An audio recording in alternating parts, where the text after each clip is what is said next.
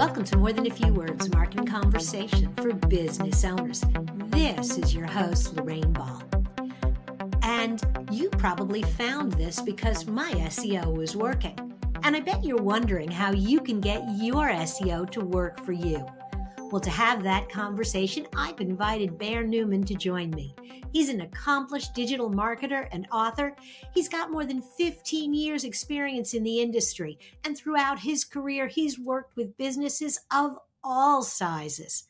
He strategized and implemented custom marketing strategies for hundreds of companies, helping them achieve their business goals. Bear, welcome to the show. Hi, Lorraine. Thank you for that wonderful intro. I'm excited to be here. I am excited to have you here and to have this conversation because I think a lot of business owners are frightened of SEO, and you don't think they should be. I don't, actually. I think it's a big misunderstanding, and probably the biggest thing is setting them back. Okay, so let's see if we can't help them get over a little bit of that fear. I've got a new business. I have a new website. Where do I start? So the biggest thing with that is just to start. A lot of people have the mindset of, I want it to be perfect. It's going out there for the world to see, so it has to be perfect. There's a saying in Silicon Valley, done is better than perfect. And I completely agree. It's just got to get done. You can go back and make it perfect, but just get it done, get it started. That's your biggest hurdle. You know, it's so funny because I started my marketing career at the end of the print era. And when you produced a brochure and you were spending $5,000 or $10,000 on the printing, it had to be perfect. And taking that mindset and hitting the digital world, that's a real shift because you can change it tomorrow. If you decide that this doesn't sound right or this doesn't work right, get it out there and get people interacting. And that is a big mind shift from where marketing was really not all that long ago. That's a wonderful point, actually. That's actually, believe it or not, it's a good thing if you're making updates to your site. If you go in and just leave it static, that's actually a bad thing.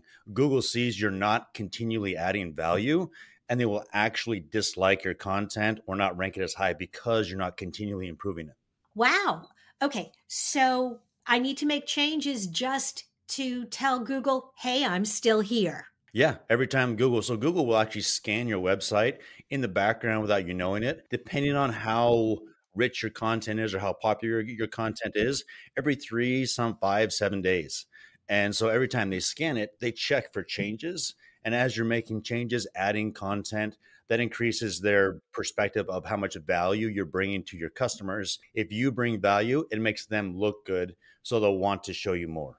Awesome. Okay, so number one, I need to get my content out there. I need to be done, not perfect. I need to be updating it regularly. That's where things like blogs, I guess, come in pretty well because that forces you to create and add some new content. But what other changes can I be making on my website to keep it fresh? Great question. So you can actually increase and make some changes to the content pages themselves. That's what Google's going to be looking at. Blog posts are great. What we're seeing right now with some of the competitors and AI content specifically is it's a lot of really bad content. And so people are creating a lot of it and it's not very good. If you can use AI to enhance the content that you create on your website, that's where you stand out and that's where Google will like you more. Okay, so take content that I already have, maybe have AI add a little to it or rewrite it a little bit, but keep it original so it's still about me. Yeah, absolutely. You can add infographics, you can add images, anything that enhances it and adds more value to your visitor and really answers their questions. And so you can really, what you're trying to do is become the authority. So if you can create your content, make it a little bit better, maybe a little bit longer, a little bit shorter, whatever the case might be, to make yourself the authority and bring that most value to be able to answer the questions that people are looking for, that's what makes you stand out. Okay, so I'm committed to a schedule. I'm adding new content. I am keeping it fresh, but there's more to SEO than just writing my content. There is. That's really going to be the foundation, is making sure you've got your content up, it's written. The next thing I would say, make sure you have in place when getting your website set up is tracking. Make sure you have tracking in place. Understand that as you make these changes to your content, does it help? Do you go up in actual traffic when you make those changes? And that can kind of set the course for additional content you want to make. But make sure you have tracking in place. I have tracking. Obviously, Google, it's not analytics anymore. It's their G4. Isn't that right? They keep changing names, and I will probably call it Google Analytics till I die because that's what it was for so long. Are there other tracking tools that can help you figure out whether your site is not only driving traffic, but driving the right traffic? There are a lot of tools. There are a lot of really expensive tools. If you're just getting started, by far and away, Google Analytics is your best bet. Use that. It's amazing. It's a very basic tool, maybe because it's so essential and kind of looked over.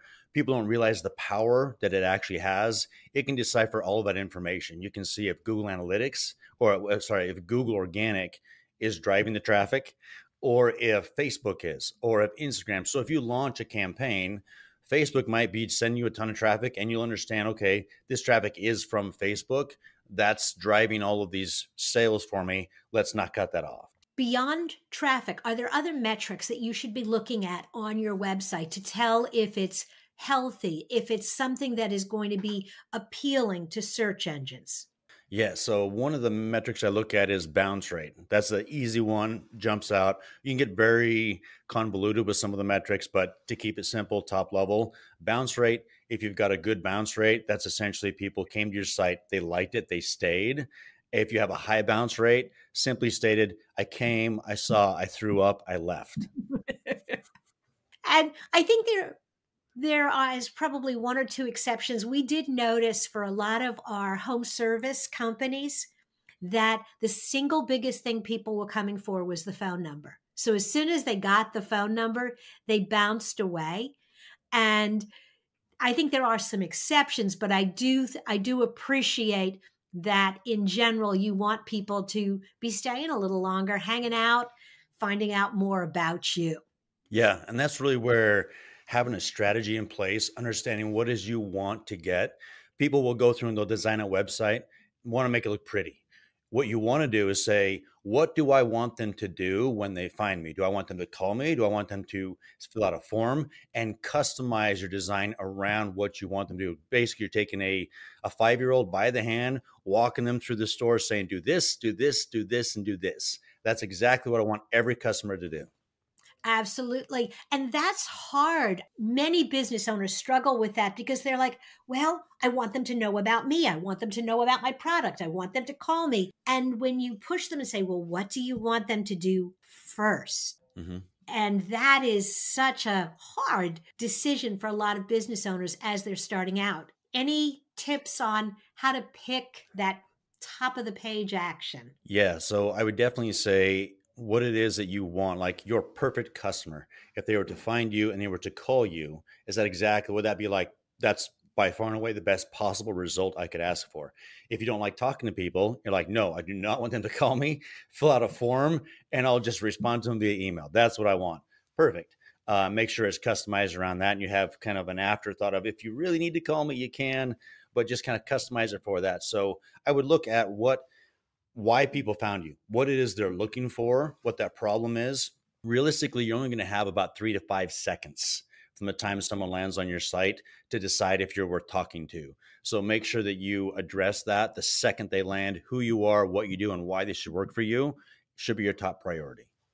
Awesome. Well, Bear, this has been amazing. And I'm going to encourage anyone who's listening, if you want to figure out who he is and why you should work with him, you want to hop over to bearfoxmarketing.com. There, thanks for being a part of the show. Thank you, Lorraine. Loved it. It was a lot of fun. And if you're looking for other resources for your business, be sure to check out our toolbox. Look for MTFW wherever you listen to podcasts. This has been another episode of More Than a Few Words. Thanks for listening.